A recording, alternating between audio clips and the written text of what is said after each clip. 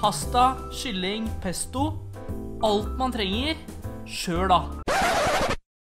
Så dere lurer jo sikkert på hvem i alle dager er det som snakker på YouTube-kanalen til Anton Stensby nå? Og det skal jeg fortelle dere.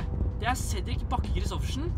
Jeg er nå på vei opp for å heie på Anton, Kasper Olfsen og Sondre Peder.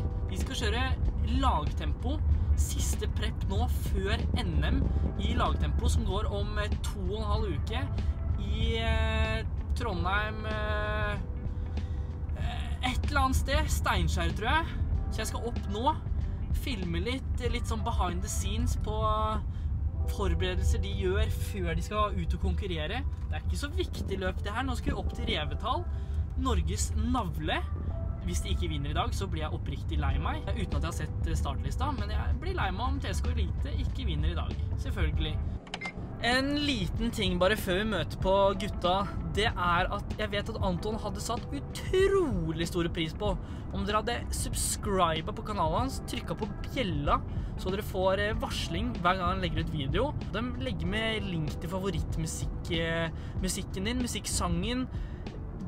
Gjør det bare. Det hadde betydd så utrolig mye for både meg og Anton. Halla! Det er gutta, vet du.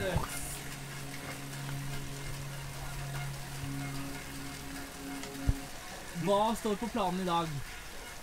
Sykle fort, da. Hvorfor ødelegger han hele tiden? Jeg skal egentlig bare sykle fort i dag. Det er siste testen før NM. Vi må se om det er noe fart i oss. Om det er noe håp om NM-medalje. Litt av svaret får vi i dag. Re-tempoen, 32 km, er det ikke det? Yes. Hva tenker vi om forholdene? Nei, det kan bli veldig bra det, altså. Jeg har trua. Det kan også bli helt jævlig motvind på vei tilbake. Krype sammen. Hva er taktikken av Sondre? Ikke åpne fart. Ta det med ro, vi har medvind ut. Gli på vinden, som man sier. Og så er det bare å bite tenna sammen på vei hjem.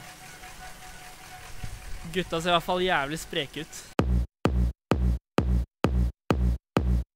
Push me, and then just touch me, till I can get my satisfaction. Satisfaction. Satisfaction. Satisfaction.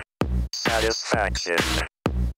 Push me, and then just hurt me, till I can get my satisfaction. Satisfaction. Satisfaction. Satisfaction. Satisfaction. Satisfaction.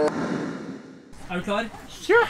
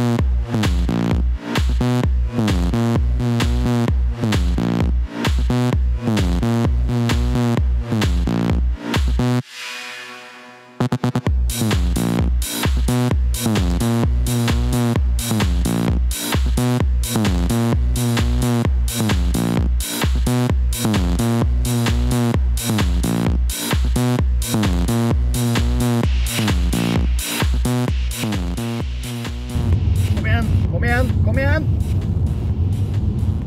All in nå. Kom igjen! Og ta i det siste! Kom igjen, kom igjen, kom igjen, kom igjen! Helt inn! Helt inn!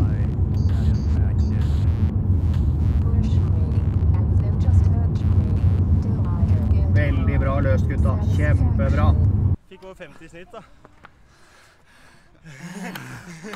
Faen. Ja, det var seigt da. Åh, kjempebra. Hæ? Ja. Den andre. Over leppa. Her. Nei, bitte. Fortsatt. Du har det fortsatt. må se sliten ut, det. Ja, det er ikke vanskelig. Ja, det var en bra gjennomkjøring. Ja. Vi har litt detaljer å justere på, men Jeg hadde 480 sintfot. Hva tenker du med tanke på NM? vi må justere litt på føringene. Jeg må kanskje gjøre litt lengre føringer, og ikke så hardt i starten. Ja. Men Det kjørte nok litt hardt Dere i hadde starten. 400 watt bort. jeg hadde 260. Du har en oppsummering? En oppsummering. Ok. Ikke den jævla... Ja, men ok. Det er vanskelig å ta oppsummering når Rolfsen banner. Ja, men for faen ikke på jævla rulla. Samme Det er jo... Du fikser det, du er smart. Kom igjen, you can do it. Ja, ok, greit.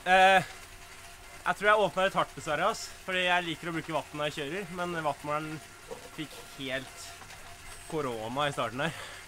Så... Apekopper. Ja, jeg lå på føringen på 260 watt, og så gikk de 57 km i timen. Og så hadde Sondre 400 i snitt. Ja, Sondre har 400 snitt på vending.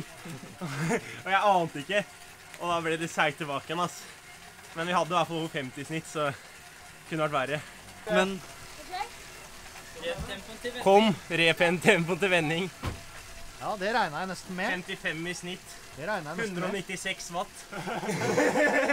190. Men det føltes veldig bra på vei til vending.